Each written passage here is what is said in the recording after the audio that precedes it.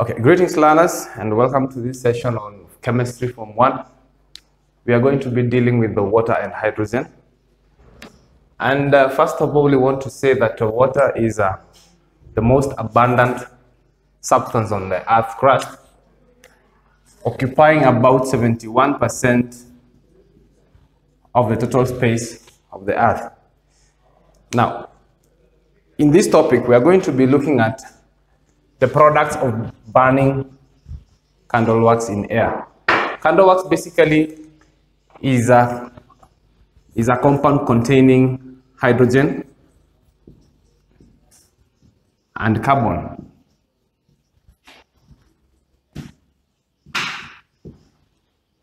Therefore, candle wax is a hydrocarbon.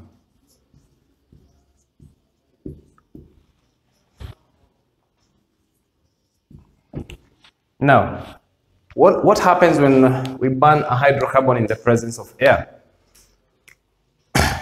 Let's say, for example, if it's a candle, burning a candle in the presence of air, a hydrocarbon contains hydrogen,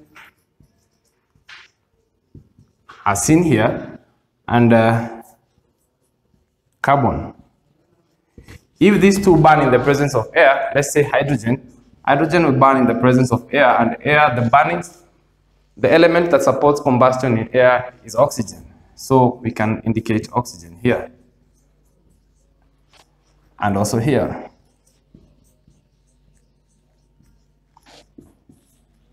The hydrogen will burn in the presence of oxygen to produce water. Remember, water is an oxide of hydrogen. Carbon will burn in the presence of oxygen to produce carbon dioxide.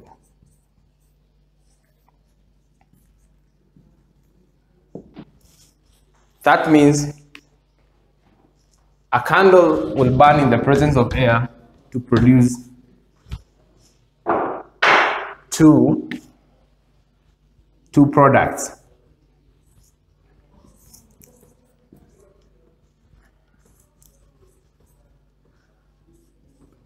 A candle burning in the presence of air will produce water and carbon dioxide. Now, what then will happen? What then will happen if some metals like potassium, calcium, magnesium, and sodium are placed in cold water? In that case, we'll have to look at, we'll have to have our reactivity series somewhere here, where we have, that is potassium, sodium, lithium, calcium, magnesium, aluminium, zinc. I think we can stop at iron. The reactivity series looks like this, from the most reactive at the top to the least reactive at the bottom. Now, if we take, for example, magnesium, no, let's take sodium. What happens when sodium is placed in cold water?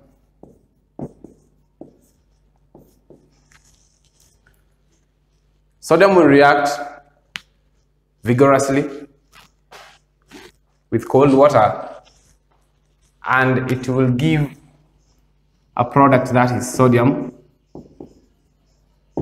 hydroxide and a gas.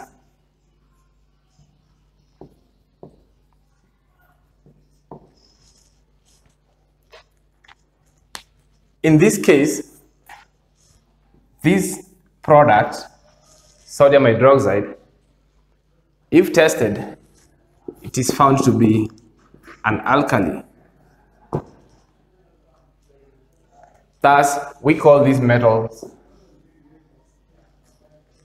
up to this one, the ones that react directly, even though magnesium reacts a bit slowly, we call them alkaline earth metals.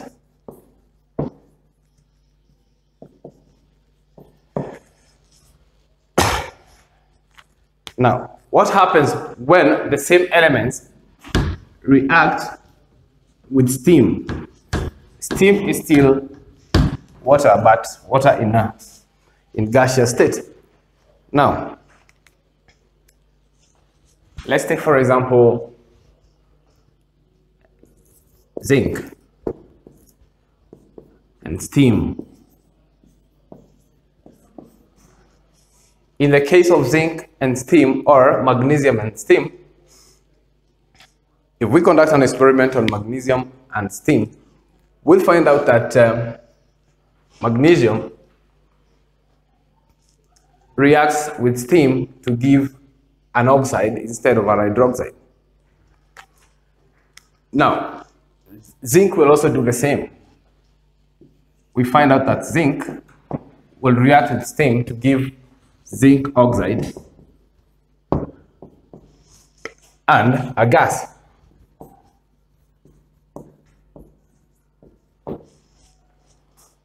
Why is it so? Steam, which is water in vapor form, of which water is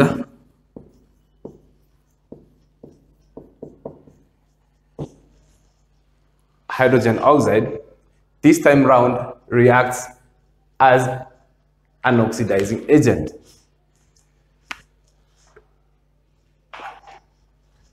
Because of the presence of heat and the nature of steam. Steam, remember, if we go back to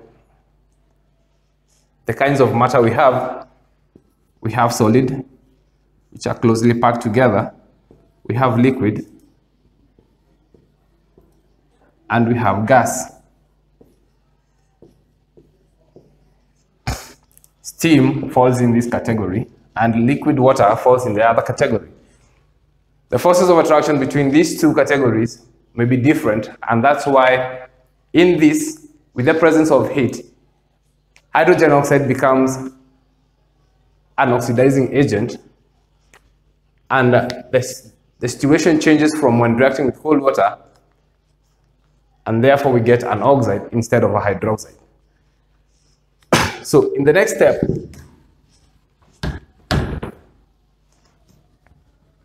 because basically we've seen that everything here is about hydrogen. So in the next step, we will be talking about how to prepare hydrogen.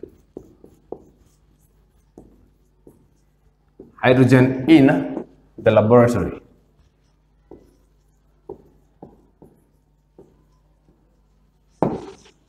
So we shall meet in the next session and discuss on how to prepare this gas. Thank you.